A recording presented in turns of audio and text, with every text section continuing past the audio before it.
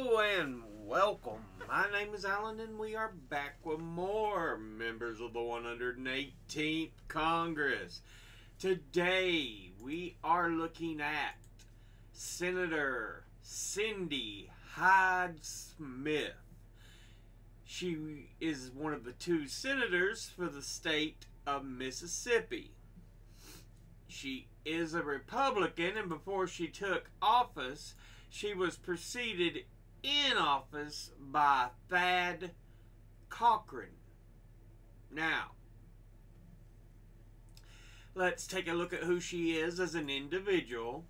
She was born in Brookhaven, Mississippi on May the 10th, 1959. Graduated from Copiah-Lincoln Community College.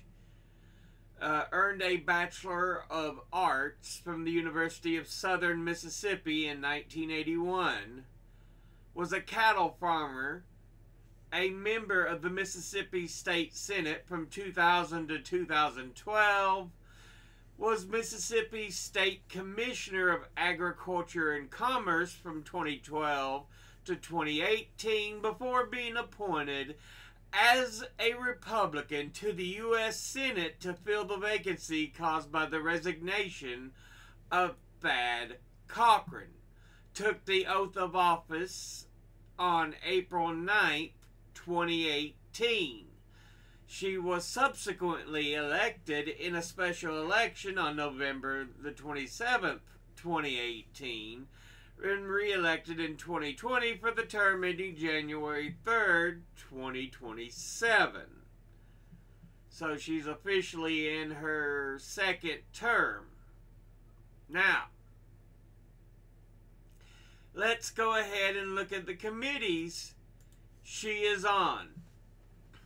She is on the Committee on Agriculture, Nutrition, and Forestry, of which she is on the Subcommittee on Commodities, Risk Management, and Trade, of which she is a ranking member. She's on the Subcommittee on Conservation, Climate, Forestry, and Natural Resources, and the Subcommittee on Livestock, Dairy, Poultry, Local Food Systems, and Food Safety and Security. She's on the Committee on Appropriations, of which she's on the Subcommittee on Agriculture, Rural Development, Food and Drug Administration, and related agencies.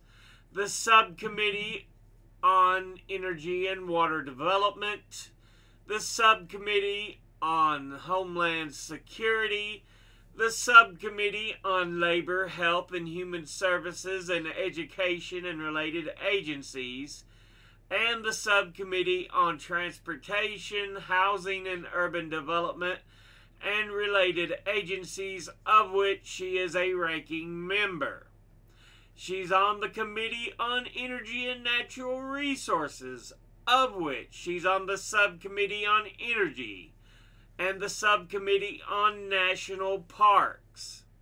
She's on the Committee on Rules and Administration, and she's on the Joint Committee on the Library. Now, let's look at her top 5 industry donors over her career. At the top is retired, who altogether have donated $852,990. Next is Leadership PACs, who altogether have donated $649,167. Next is Crop Production and Basic Processing, who altogether have donated $461,013. Next is Oil and Gas, who altogether have donated $381,087. And at number 5 is Securities and Investment, who altogether have donated $306,219. Now let's look at her top 5 individual donors and contributors over her career. At the top, number 1, we have Telepex Incorporated, and they are a company through its subsidiaries that provides wireless, local telephone exchange, broadband, internet, video, and long-distance services. And it serves clients in the United States. Altogether, it has donated a total of $64,380. And once again, that's Telepex Incorporated. Next, at number 2, we have Seaman Composites. And they are a company that offers curing ovens, weaving equipment, and structural adhesives, as well as metal fabrication and welding services. It serves customers in the state of Mississippi. Altogether, it has donated $53,800, and once again, that's Seaman Composites. Next, at number 3, we have General Atomics.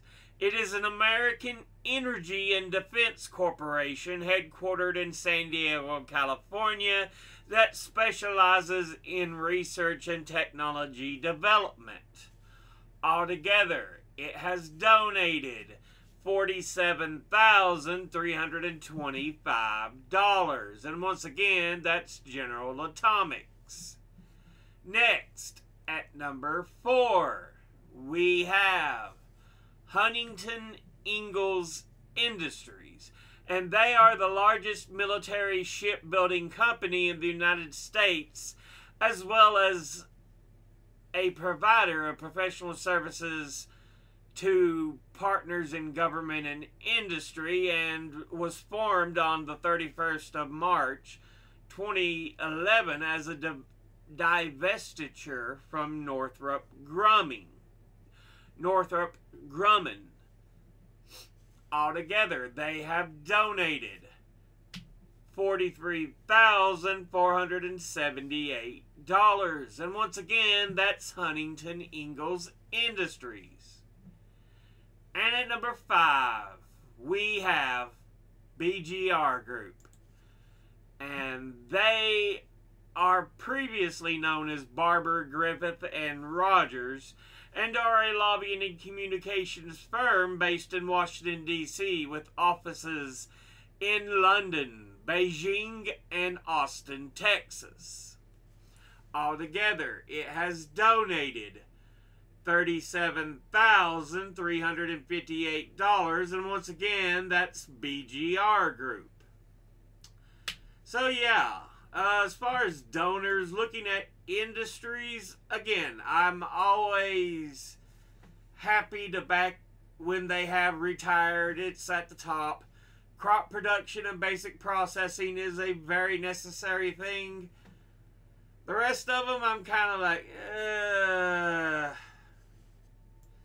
individually, I don't know enough about Telepex. But it seems to be a telephone and internet company. Seaman Composites, again, another telecommunications company. Or sorry, not a telecommunications, but a design and manufacturing company creating all kinds of different products used in metal fabrication and welding and all that. So yeah, General Atomics Defense, Huntington Ingalls Defense, and BGR Group Lobbying. So those last 3, I'm like, no. The first 2, I mean, I can kind of see, I guess. But yeah, General Atomics, Huntington Ingalls, and BGR Group, nah. Anyway, this has been a look at Senator Cindy Hyde-Smith who is one of the 2 senators for the state of Mississippi. But, as always, educate thyself. Think, read, study, learn. Someone tells you something you have trouble believing, ask them to cite their sources. I'll be putting links in the description box below the video. Thank you all for watching.